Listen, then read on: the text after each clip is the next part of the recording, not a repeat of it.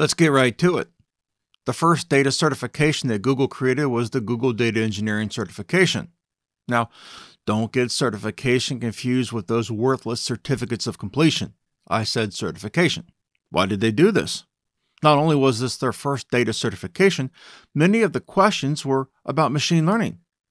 This must have been a mistake on Google's part.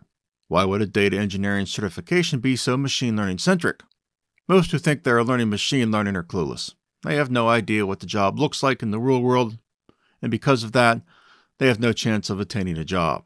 I like to show people live jobs, and then I ask them, why does this company have the skills listed as their most important? Here's a machine learning engineering role at Home Depot. Could you explain why Home Depot listed these two skills as their top skills for machine learning engineers? How could those two possibly be at the top? Isn't machine learning all about modeling and math? No, not in the real world, it's not. If you were to ask most people to tell me about this role, they couldn't.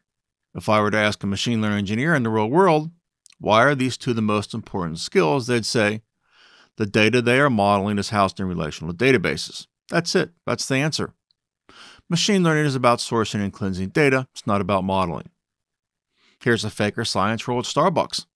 The top 3 skills they want for their faker scientists are SQL, ETL, and AWS. Again, if you ask most people to explain why, they couldn't. Here's the answer. They are building their models from relational data and other data stores. They are creating ETL jobs to automate the entire ML process, and they're doing all this in AWS. I've said before, the future of machine learning is automation. I'll put a link to a video I did in the comment section about ML ops. These jobs aren't outliers.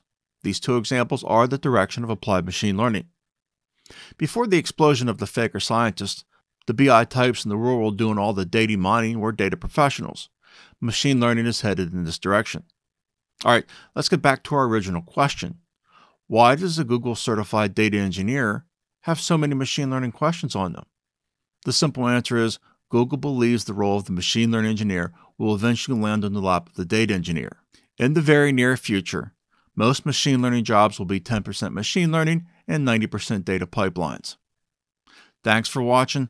Don't forget to like and subscribe, and have a great day. We'll see you soon.